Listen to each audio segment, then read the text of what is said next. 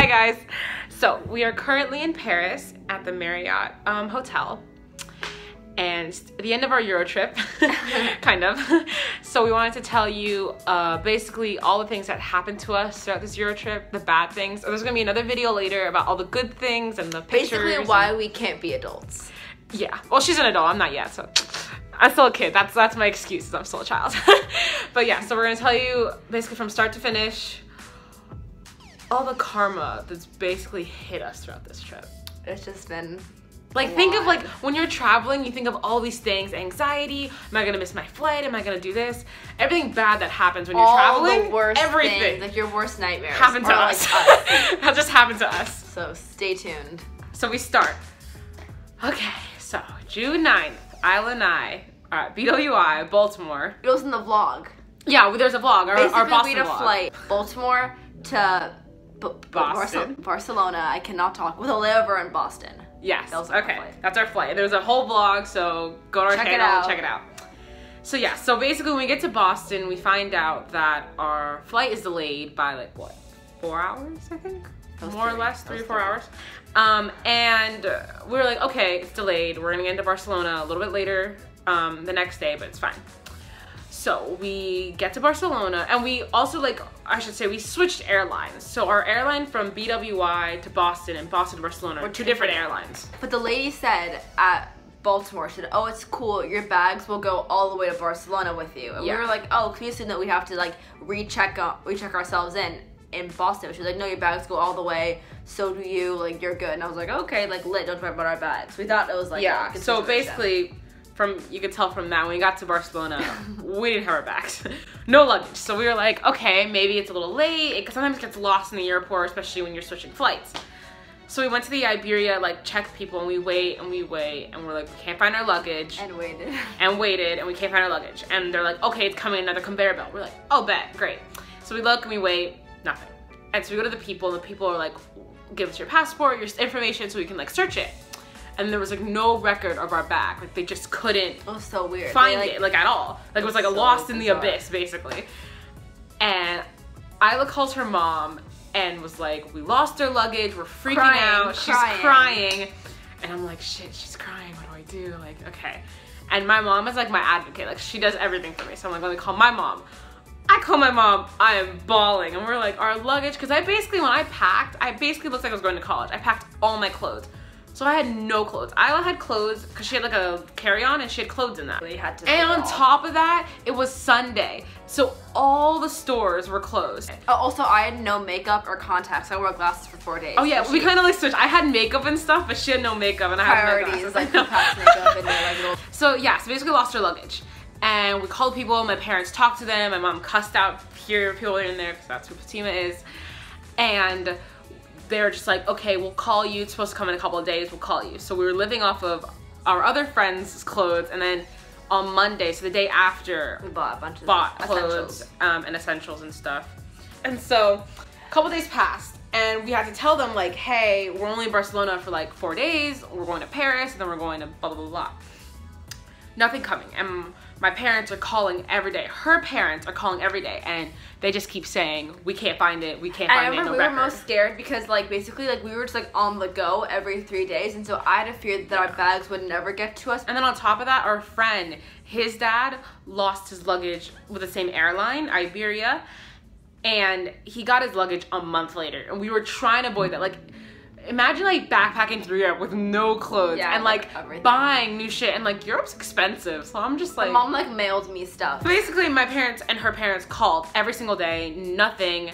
We leave Barcelona, we get to France, and I get an email saying like, we found your luggage, it's on its way to Barcelona. We were like, no, we're in France. But we were only in France for a day, so we were like, okay, it can't be sent to France because we're going to Amsterdam the next day. So basically my mom calls people at the airport because she knows people who know people. So she called someone and said, hey, like, our kids are like not going to be here like in Barcelona anymore, so they're somewhere else. And so we gave them our like next address, and then the guy said, okay, we can bring them to Amsterdam, and we were like, great. So the second we got to Amsterdam, a train station, we went all the way to the airport to get our bags from the airport, and then we got them. But it was Definitely, it was 6 days late, or a week later. So Yeah, we lost them on yeah. Saturday, and we got them the following Friday. And I remember we were really sad because like our first week was like our warm weather week. We had like our first and last weeks were our warm weather week, and all of our cute like summer clothes were all in the bags, and we were so sad. Like I had outfits prepared, and Barcelona really and the. That wasn't even the worst of like what happened to us. So honestly, out of all the things that's happened to us, that's probably the bottom of the list. I actually totally agree with that. Like it's probably the bottom of the list. Just wait. What happens, like that's sad. Just that's wait. The worst thing. So okay, we got our bags. We were happy as hell. In Amsterdam, we stayed at a hostel because Amsterdam's expensive. Basically, we went to this hostel and read reviews online called Dutchie's Hostel. Oh, should I have added them? Whatever. Dutchie's Hostel. It was a really good hostel. Besides like what happened to us there, like the actual hostel itself was super social. Met really nice guys that were all staying there, and like it was a cool experience. Our first night, really shit went down. So we were staying in a room. It was like a bunk room, and there were 4 bunk beds and 2 people on each bunk bed. Math. And so our group was 4 people, so we were already half the room, and the other half of the room was other people. So every night our room was filled to capacity. And so the first night, my friend Raya, I was on the bottom bunk, she was on the top bunk, and then Sydney and Maddie were on the other bunk. First night, slept all fine. Next morning, we wake up, and I had like a few like bumps on my hand, and so did Raya, and we were just like, oh, it's just like mosquito bites, or I didn't think anything of it. I was like, oh, it's just bites, and they kind of were itchy, but I was like, oh, whatever. And the second day, we woke up, and Raya's like hands and the back of her foot, like her ankle, were like super red and inflamed. And we were like, oh damn, and I had also bites all over my arm and up and down my arms. I had like all these bites too. And I was like, oh, what is this? And Raya's like, okay, it's bed bugs. Like she had a feeling from day one that it was bed bugs. And I was like, I don't think it's bed bugs because Sydney and Maddie didn't have any bites on them. We had nothing. And I was like, if it's bed bugs, then everybody would be infested with them because they just like attract to like warm bodies and warm bloods. They'd go to everybody. We all would have a problem. And like it was only me and her that had them. And I was like, it seems a little bit weird that only we would have them. I mean, we told our parents were like, probably not bed bugs, maybe just like a spider bite or something, because there's no way that, again, like 2 people out of 8 people in a room would have bed bugs. And so we were like, okay, something's biting us, but like whatever, maybe it's just, you know, I don't know what we reconciled it with. We were just like, oh, whatever, it's nothing. Definitely I was the skeptic. She kind of had a feeling about it. And the last night we were there, same thing. Raya was very paranoid, and I was like, oh, you know, it's fine, nothing to worry about. Woke up again, I had a lot more bites. Oh, I remember they were all up my neck too. They were all on my neck. They had gone to like my stomach, my like lower back, my legs. Like they were spread everywhere. But again, my bites were lucky. They were just like small like mosquito bites, and then obviously I scratched them and became like scabs. They were so itchy. But Raya had a bad reaction to her bites, and her whole body, like where they were, like she had like patches of like inflamed like red spots. And she's like pretty light skinned, so you can really see like they were huge, and they were on her face, on her legs, on her ankles were horrible. Like they were bright red. Like it looked like a major overreaction. And then like the last night as well, like I got bites, and especially because I don't know if I told Maddie, but I didn't want to tell them. Is when I woke up, I went to the bathroom and there was a bug on me, and I like shoot it off because I hate bugs. I hate all types of bugs. And it was like, it fell in the toilet, and I was just like, oh my God. And it looked like a bed bug, and I was like, holy shit. Like there was a bug on me. I felt so grossed out. I took a shower immediately, and then what I did was I like aired my clothes and I cleaned my suitcase because they can travel with you through suitcase. So we all did that, and I remember like we were looking up bed bug signs like on Google, and there are images of different like ways they can appear. And I heard one image like on Raya's bunk bed, so she was in the top bunk, and like the wallpaper next to her bed was like falling apart, and there were like little like holes in the wall and stuff, and like I matched an image on Google of like where bed bugs could hide, and we were like, oh, maybe they were in there, but I still didn't believe it, so I still wasn't totally sure. Plus I believe that like there was some on mine, because basically if there's like splotches of like red on the bed, it means because like you kill them, you roll around and you kill a bug, and that's why. So I saw like lines of red, and I'm like, oh my God, like they're there. And then I just saw an actual bug, so I started freaking the fuck out. And then I started getting bites. Maddie got nothing. She was like immune to everything. It wasn't as bad. I was, out of the 3 of us, Raya was the worst, and Ayla than me. And then Maddie, reaction-wise. And then when we got to Berlin, we went to a doctor, and he actually gave us medicine. He called it like the magic medicine. So we got medicine, and we started clearing up. Then came Split, Croatia. It was our last stop. we had an Airbnb, so it wasn't like a hostel, but there were multiple people living in this like big apartment.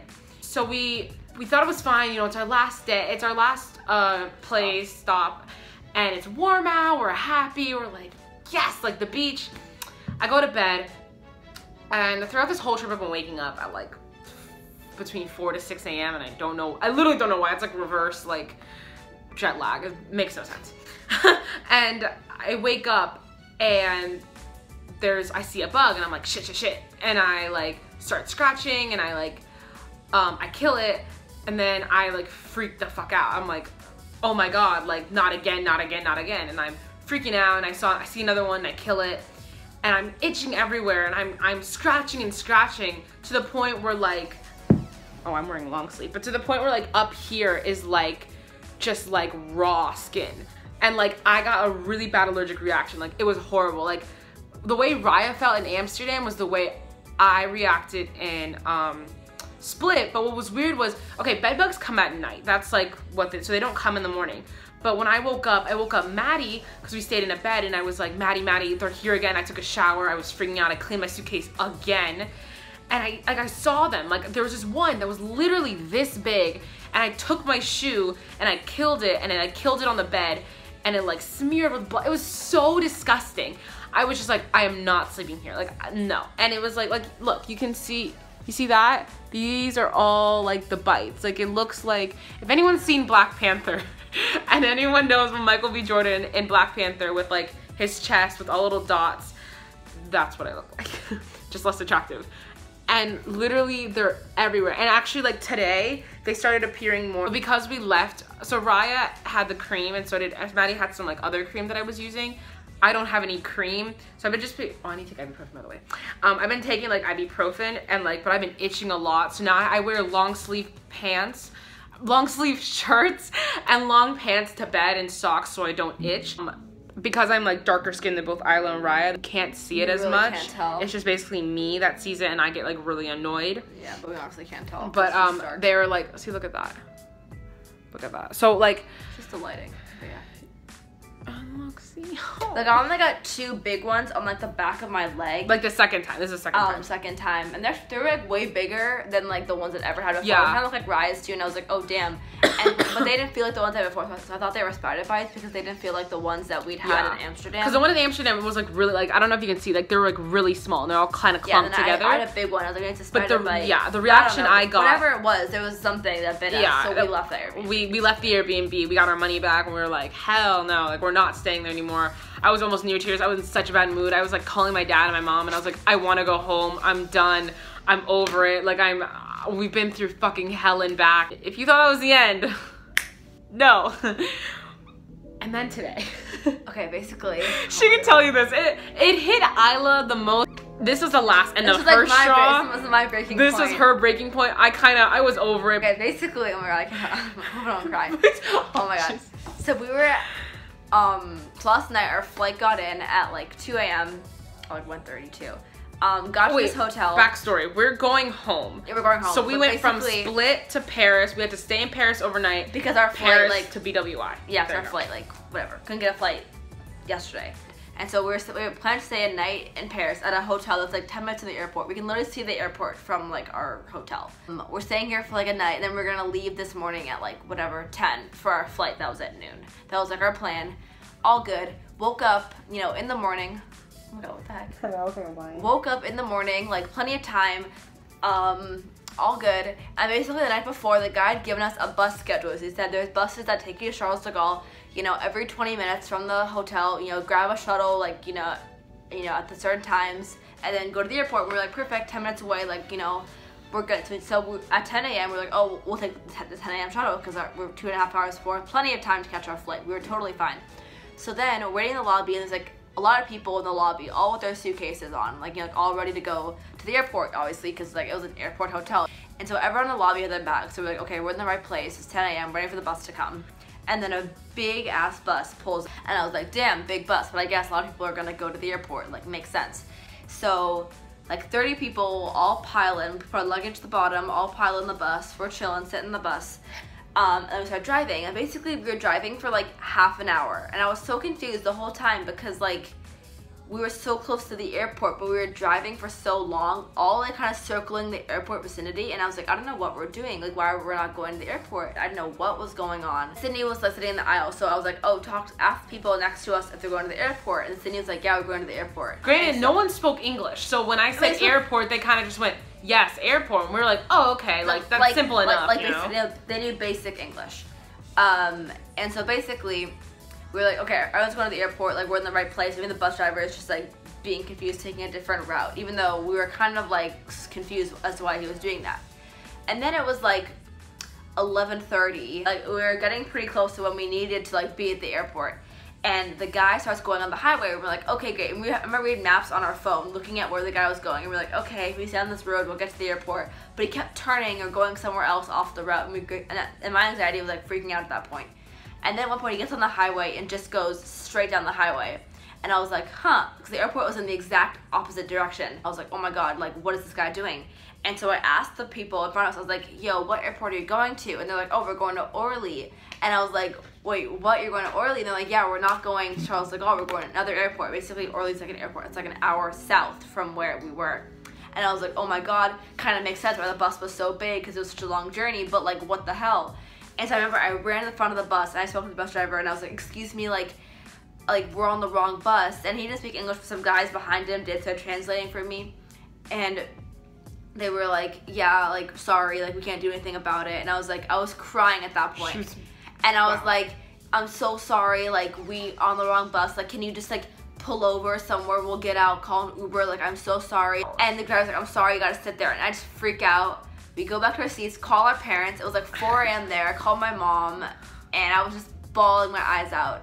And I was like, we missed our flight. Our parents were like, okay, we'll figure something out. They hung up. I was just crying. I felt horrible personally, because it kind of was like my fault. Like I kind of was like taking the reins of like the travel stuff. I kind of led us to where we were going. But honestly, like if you saw a bunch of people in a lobby with like luggage, suitcases, and we're right next to an airport, like right next to an airport, you're thinking, okay, they're all going to the airport that's literally next to us, not, hey, they're going to the airport an hour away from us. And like, I guess we should have asked like going to Charles de Gaulle, right? Like kind of confirm, but we didn't, because we just assumed like, literally we're right next to an airport. Like, I don't know. Why the hell are we going to an airport all the way? Like it's such a big moral of the story is just confirm, everyone. I just remember like going on the bus, I was bawling my eyes out because I felt responsible, so I felt like I had some big screw up on my part, and like our parents had to like fix all of our stuff, and like, and you obviously can't get a refund, like so we had to buy like new tickets and stuff. I mean, luckily they had seats, so we're taking the same exact flight that we're taking today, but just tomorrow. Yeah. So we have a flight home and everything. It all kind of worked out, but I was just such a wreck. And we went all the way to the other airport, which was like a bitch. And then we had to go all the way back. Yeah, the Uber I paid was $80. I was like, oh my God. Our down point was the fact that when we were on that bus ride, like going over there, obviously the bus couldn't stop because we were in the highway. We like had this feeling, we were like, this cannot be the right way. And like, we should have spoken up sooner, but like we just didn't. And like there were so many like things we could have done, and like it's like a big lesson. Like honestly, like there's literally no shame in asking someone, oh, like is this the bus? And like double, triple check everything in life, because honestly, like the smallest thing that you think would be so instinctual is so not. And we just like, you know, wise words from Ayla, guys.